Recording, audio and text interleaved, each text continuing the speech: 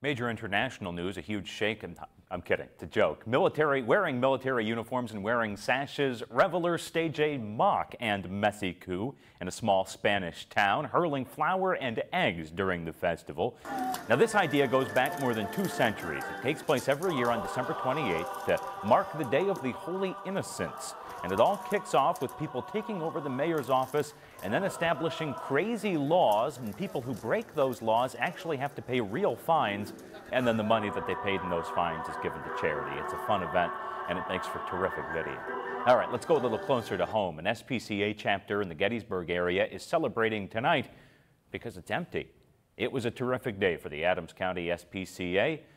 Just a couple of weeks ago, basically every kennel was full. Now they're virtually all empty. Now, the SPCA did post it did have 1 cat come in, so only empty for a short time, but even that short period was the first time in its 47-year history that every animal there had been adopted. That is wonderful news. Hope it stays that way, and hope we're able to see something like that in our area someday soon.